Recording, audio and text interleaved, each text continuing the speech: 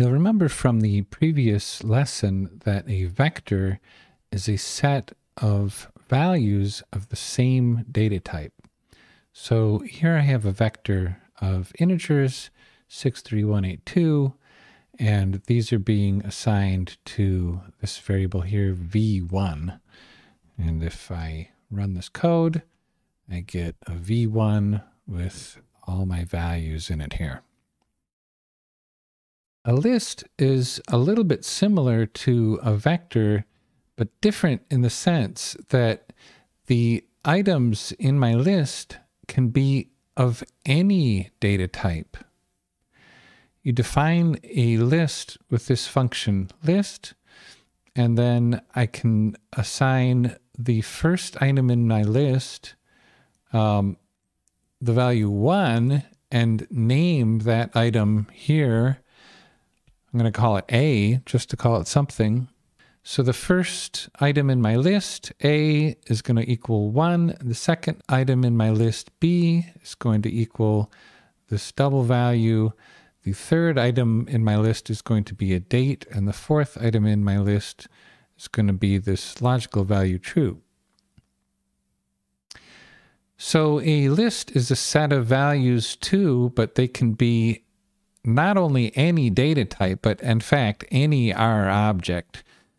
And the way a list is printed, because it can hold any R object, is that you have a $sign here with the name of that list item, and then the value, in which case this is a little vector with the value 1, and then my B item in the list has my double value, my C item has the date, and my D item has the logical value. This example here shows a list of vectors. So instead of just single values in my list, this L1 list, in my L2 list, I have a set of vectors of different kinds of values. So integer values, double values, string values. And you can see when I print out this list, my A has the first vector, B has the second vector, and C has the character vector. There's a function called names that you can use to return the names of the items on your vector. So this vector here had 3 names on it, ABC, and that was returned as a vector by the names function. We assigned it to this new variable L2NMS, and that has all the names in it. Remember that our vector can be subsetted with single brackets. So here's our v1 vector from up above here, and if I want to get the second item in that vector, I can use the single bracket subset to return that second item, which is the number 3. A list has a similar subsetting capability, but if we want to return the actual item from that list, we use double brackets instead of single brackets. So here I'm going to subset my L1 list, and if you remember, that second item there had a double value in it, and I can return that using the double bracket syntax on my L1 list. And you can see the double value here. With lists, there's a couple more types of syntax that we can use to get values out of it. And the easiest and most popular by far is this $sign syntax. So this is my same L1 vector, and I'm going to get that same second item, but this time I'm going to use $sign syntax, and what you do is just say L1 $B, which is the name of that second item, and that will return the second item, just the same way as the double bracket syntax. And this syntax is generally much easier to use. This is the one that people tend to use when they're dealing with lists. I can also, using the double bracket syntax, refer to a list item by its name instead of by its number, like I did up here. And so double bracket syntax, quote, name of the list item will return that same double value.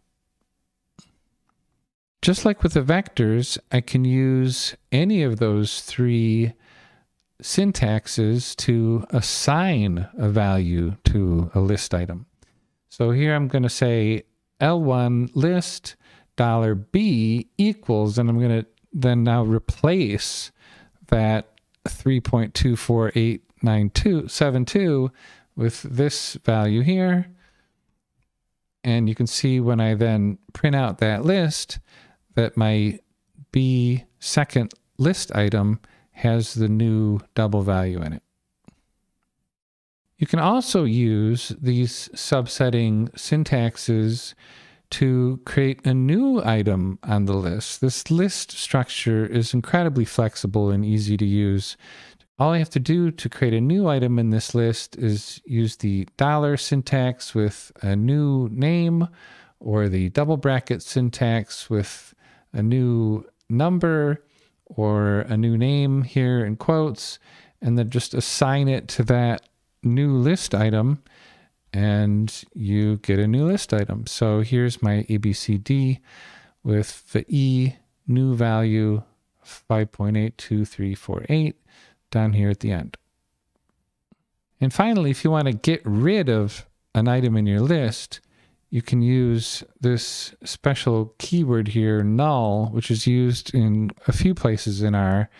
Null means it's nothing, it's a null value. And you assign that list item to a null, and then that'll clear it out. So now when I print out that list, you can see that my E item is gone. The key points from this lesson are that a list is a set of R objects of any data type, which is different from the vectors, which were all the same data type. Lists are incredibly flexible structures. You can access any list item with dollar syntax or the double bracket syntax using either the position or the name.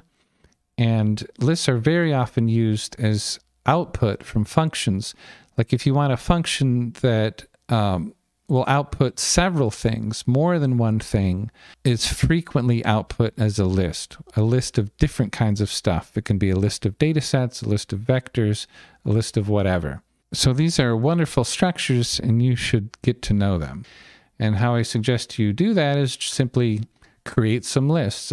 Make up some lists of things that you might want to practice with. Practice subsetting those lists, practice assigning and deleting items from those lists, and just play around with them a bit until you're comfortable with them.